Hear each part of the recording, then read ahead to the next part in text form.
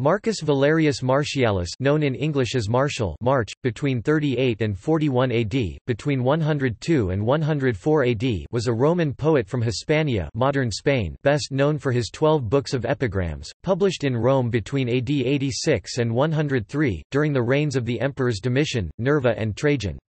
In these short, witty poems he cheerfully satirizes city life and the scandalous activities of his acquaintances, and romanticizes his provincial upbringing. He wrote a total of 1,561 epigrams, of which 1,235 are in elegiac couplets. Martial has been called the greatest Latin epigrammatist, and is considered the creator of the modern epigram. Early life. Knowledge of his origins and early life are derived almost entirely from his works, which can be more or less dated according to the well-known events to which they refer. In Book X of his epigrams, composed between 95 and 98, he mentions celebrating his 57th birthday, hence he was born during March 38, 39, 40 or 41 AD X, 24, 1, under Caligula or Claudius. His place of birth was Augusta Bilbilis, now Calatayud, in Hispania Tarraconensis. His parents, Fronto and Flaccilla, appear to have died in his youth. His name seems to imply that he was born a Roman citizen, but he speaks of himself as sprung from the Celts and Iberians, and a countryman of the Tagus. And, in contrasting his own masculine appearance with that of an effeminate Greek, he draws particular attention to his stiff Hispanian hair. X, 65, 7. His home was evidently one of rude comfort and plenty, sufficiently in the country to afford him the amusements of hunting and fishing, which he often recalls with keen pleasure, and sufficiently near the town to afford him the companionship of many comrades, the few survivors of whom he looks forward to meeting again after his 34 years' absence. X, 104. The memories of this old home, and of other spots, the rough names and local associations which he delights to introduce into his verse, attest to the simple pleasures of his early life and were among the influences which kept his spirit alive in the stultifying routines of upper-crust social life in Rome. He was educated in Hispania, a part of the Roman Empire which in the 1st century produced several notable Latin writers, including Seneca the Elder and Seneca the Younger, Lucan and Quintilian, and Martial's contemporaries Licinianus of Bilbilis, Decianus of Emerita and Cannius of Gades. Martial professes to be of the school of Catullus, Peto, and Marsus. The epigram bears to this day the form impressed upon it by his unrivaled skill in wordsmithing. Life in Rome. The success of his countrymen may have been what motivated Martial to move to Rome, from Hispania, once he had completed his education. This move occurred in AD 64, in which Seneca the Younger and Lucan may have served as his first patrons, though pertinent details have been lost to the mists of time. Not much is known of the details of his life for the first 20 years or so after he came to Rome. He published some juvenile poems of which he thought very little in his later years, and he chuckles at a foolish bookseller who would not allow them to die a natural death. 113. Martial had neither youthful passion nor youthful enthusiasm to precociously mold him a poet. His faculty ripened through the seasons with careworn experience and with the time earned knowledge of that social life which was both his theme and his inspiration. Many of his best epigrams are among those written in the twilight of his last years. From many answers which he makes to the remonstrances of friends—among others to those of Quintilian—it may be inferred that he was urged to practice at the bar, but that he preferred his own lazy, some would say bohemian kind of life. He made many influential friends and patrons and secured the favor of both Titus and Domitian.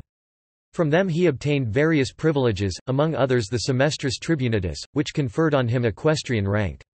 Martial failed, however, in his application to Domitian for more substantial advantages, although he commemorates the glory of having been invited to dinner by him, and also the fact that he procured the privilege of citizenship for many persons on whose behalf he appealed to him. The earliest of his extant works, known as Liber Spectacularum, was first published at the opening of the Colosseum in the reign of Titus. It relates to the theatrical performances given by him, but the book as it now stands was presented to the world in or about the first year of Domitian, i.e. about the year 81, by him. The favor of the emperor procured him the countenance of some of the worst creatures at the imperial court. among them of the notorious Crispinus, and certainly it is thrilling to consider of Paris, the supposed author of Juvenal's exile, for whose monument Martial afterwards wrote a eulogistic epitaph. The two books, numbered by editors XIII, and XIV, and known by the names of Xenia and Apophareta—inscriptions in 2 lines each for presents—were published at the Saturnalia of 84. In 86 he bore for the world the first 2 of the 12 books on which his pendulous and sterling reputation rests. From that time till his return to Hispania in 98 he published a volume almost every year. The first 9 books and the first edition of Book X appeared in the reign of Domitian. Book 11 appeared at the end of 96, shortly after the accession of Nerva. A revised edition of Book X, that which we now possess extant, appeared in 98, about the time of Trajan's entrance into Rome. The last book was written after 3 years' absence in Hispania, shortly before his lamentable death, which happened about the year 102 or 103. These 12 books bring Martial's ordinary mode of life between the age of 45 and 60 very fully before us for leisurely consideration of a Sunday afternoon. His regular home for 35 years was the bustle of metropolitan Rome. He lived at first up 3 flights of stairs, and his garret overlooked the laurels in front of the portico of Agrippa. He had a small villa and unproductive farm near Nomentum, in the Sabine territory, to which he occasionally retired from the pestilence, boors and noises of the city. 38, XII. 57. In his later years he had also a small house on the Quirinal, near the temple of Quirinus. At the time when his 3rd book was brought out he had retired for a short time to Cisalpine Gaul, in weariness, as he tells us, of his unprofitable attendance to the bigwigs of Rome. For a time he seems to have felt the charm of the new scenes which he visited, and in a later book IV 25 he contemplates the prospect of retiring to the neighborhood of Aquileia and the Timaeus. But the spell exercised over him by Rome and Roman society was too great. Even the epigrams sent from Forum Cornelii and the Aemilian Way ring much more of the Roman Forum, and of the streets, baths, porticos, brothels, market stalls, public houses, and clubs of Rome, than of the places from which they are dated. His final departure from Rome was motivated by a solemn weariness of the burdens imposed on him by his social position, and apparently the difficulties of meeting the ordinary expenses of living in the bustling metropolis. 96, and he looks smilingly ever forward to a return to the rosy scenes familiar to his youth, apparently. The well-known epigram addressed to Juvenal XII. I8 shows that for a time his ideal was happily realized, but the more trustworthy evidence of the dry prose epistle prefixed to Book 12, proves that he could not live happily away from the literary and social pleasures of Rome for long. The one consolation of his exile was a lady, Marcella, of whom he writes rather platonically as if she were his patroness, and it seems to have been a necessity of his being to have always a patron or patroness, than his wife or mistress or harlot or muse or shrewish burden. During his life at Rome, although he never rose to a position of real independence, and had always a hard and close struggle with poverty, he seems to have known everybody, especially every one of any eminence at the bar or in literature, friend to all. In addition to Lucan and Quintilian, he numbered among his manifold friends or more intimate acquaintances Silius Italicus, Juvenal, the younger Pliny, and there were many others of high position whose society and patronage he relished. The silence which he and Statius, although authors writing at the same time, having common friends and treating often of the same subjects, maintain in regard to one another nay must certainly be explained by mutual dislike or want of sympathy or healthy rivalry or simple disgust. Martial in many places shows an undisguised contempt for the artificial kind of epic on which Statius's reputation chiefly rests, and it seems quite natural in the mind of an eminent literaturist that the respectable author of the Thebaid and the Sylvae should feel little admiration, nay perhaps even outright contempt, for either the life or the works of the populist and unsophisticated Bohemian epigrammatist. Martial and his patrons. Martial was dependent on his wealthy friends and patrons for gifts of money, for his dinner, and even for his dress, but the relation of client to patron had been recognized as an honorable one by the best Roman traditions. No blame had attached to Virgil or Horace on account of the favors which they received from Augustus and Maecenas, or of the return which they made for these favors in their verse. That old honorable relationship, however, greatly changed between Augustus and Domitian. Men of good birth and education, and sometimes even of high official position Juv. I. 117, accepted the dole sportula. Martial was merely following a general fashion in paying his court to a lord, and he made the best of the custom. In his earlier career he used to accompany his patrons to their villas at Baiae or Tabur, and to attend their morning levees. Later on, he went to his own small country house, near Nomentum, and sent a poem, or a small volume of his poems, as his representative at the early visit. Martial's character. Pliny the Younger, in the short tribute which he pays to him on hearing of his death, wrote, "He had as much good nature as wit and pungency in his writings." Martial professes to avoid personalities in his satire, and honor and sincerity fides and simplicitas seem to have been the qualities which he most admires in his friends. Some have found distasteful his apparent servile flattery to the worst of the many bad emperors of Rome in the 1st century. These were emperors Martial would later censure immediately after their death xii. 6. However, he seems to have disliked hypocrisy in its many forms, and seems to be free from cant, pedantry, or affectation of any kind.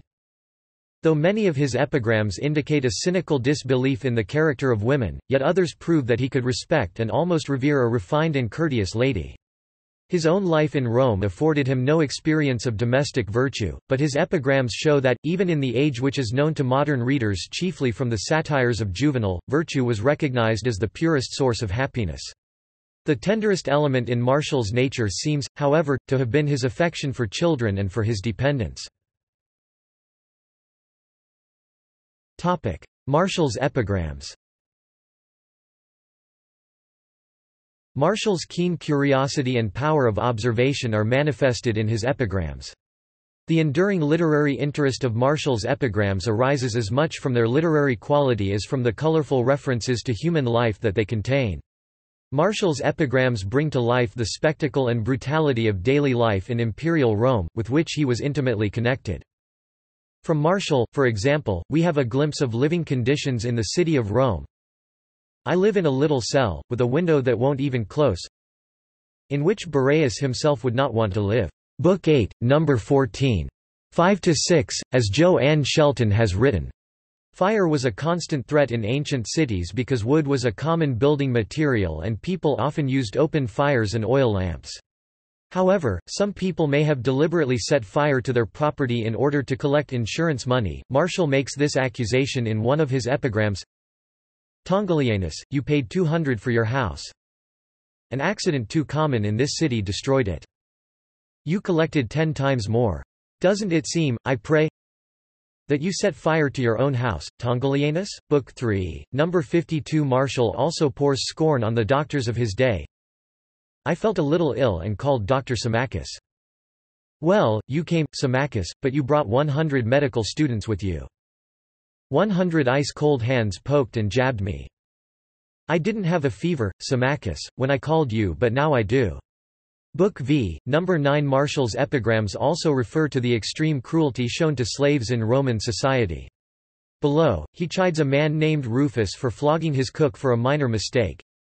You say that the hare isn't cooked, and ask for the whip.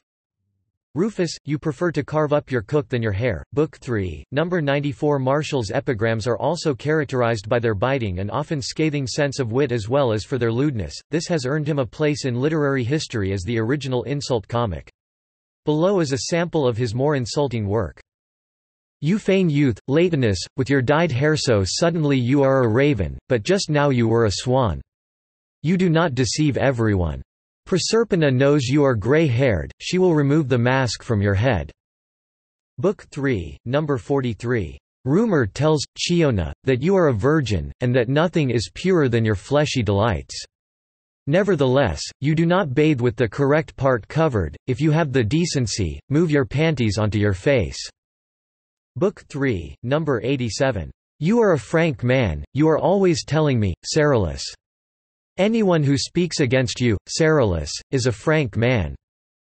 Book 1, number 67. Eat lettuce and soft apples, eat, for you, Phoebus, have the harsh face of a defecating man. Book 3, number 89 are the following two examples in translations by Mark Yn Wiseman.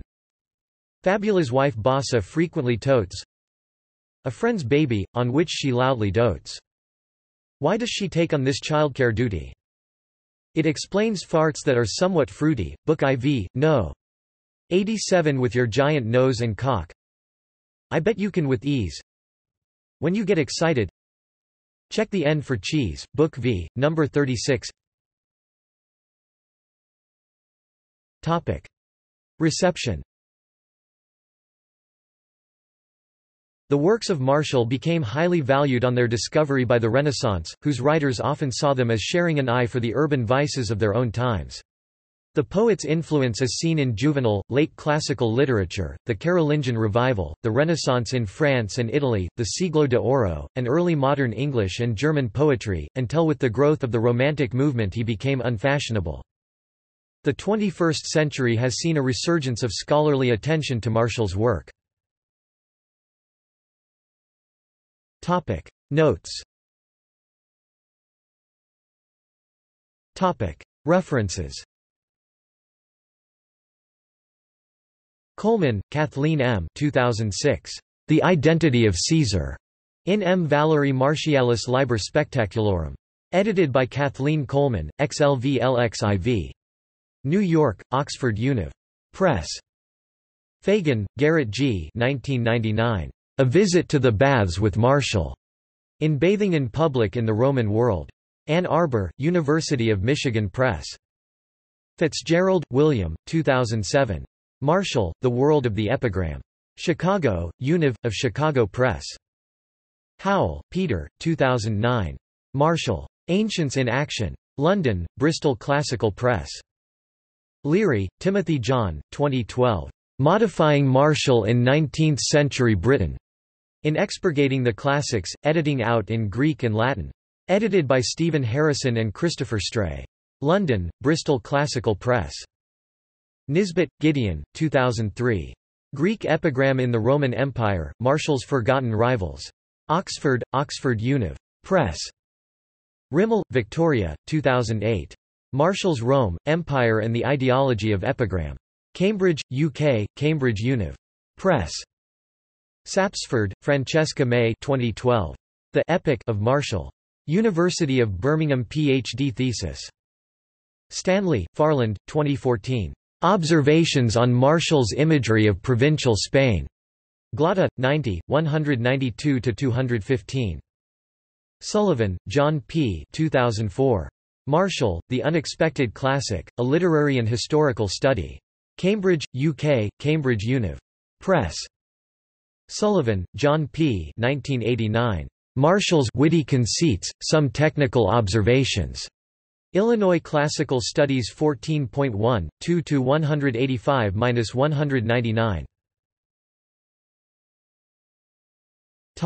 External links. Works. Works by Martial at Perseus Digital Library. Epigrammaton Libri in Latin at the Latin Library.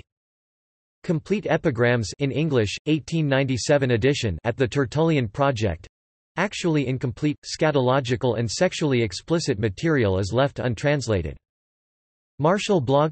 Translations from much of the first 3 books of epigrams. Selected epigrams translated by A.S. Klein. Selected epigrams translated by Elizabeth Duke. Selected epigrams in translation at Theatre of Pompey, 214, 6–9, 1051, 11–1, 1147, 1429, 14–166. Some of Martial's more risque epigrams translated by Joseph S. Salemi. Translations from Martial by Franklin P. Adams. Other links. Poems by Martial at poemhunter.com. Martial quotations at the quotations page. SORGLL, Martial I.96, v.41, and by.30, read by Wakefield Foster. Life and Times at educ.org. Court poet and pornographer Glenn Bowersick on Martial from the New York Review of Books. This article incorporates text from a publication now in the public domain. Chisholm, Hugh, ed. 1911. Martial. Encyclopædia Britannica. 17 11th ed. Cambridge University Press. pp. 788–790.